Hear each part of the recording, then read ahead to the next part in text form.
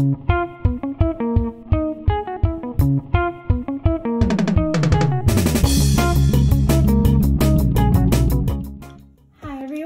we're going to be making a flower blooming on water, and all you're going to need is some colored pencils.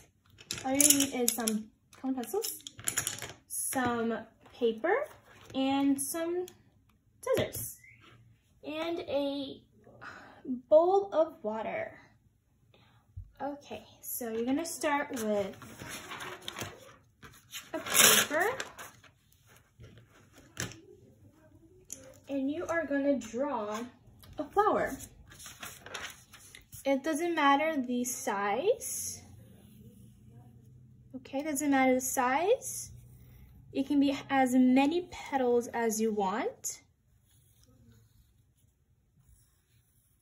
It is okay, it doesn't have to be perfect.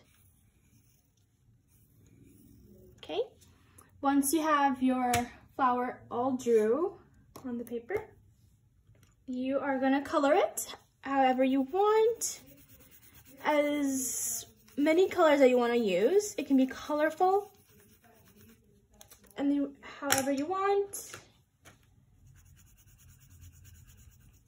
And when you're done coloring, you're gonna cut it out, and when you cut it out, they should look like these, something like this.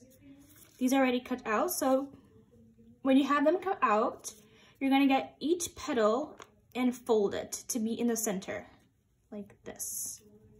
You don't have to press it hard, just normally fold them like this.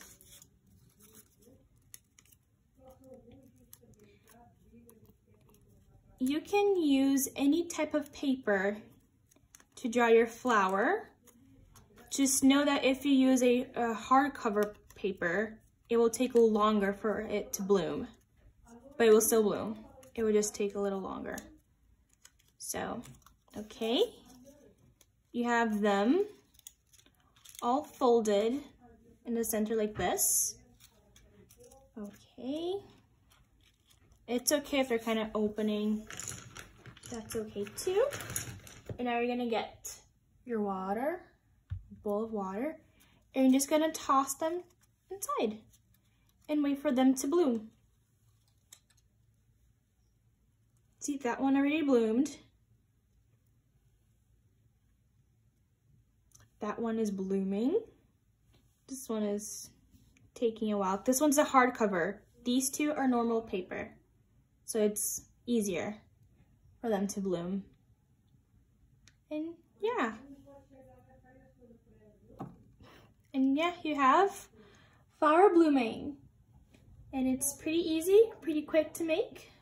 All you have to do is draw the flower, cut them out, and throw them inside the water, and they will bloom.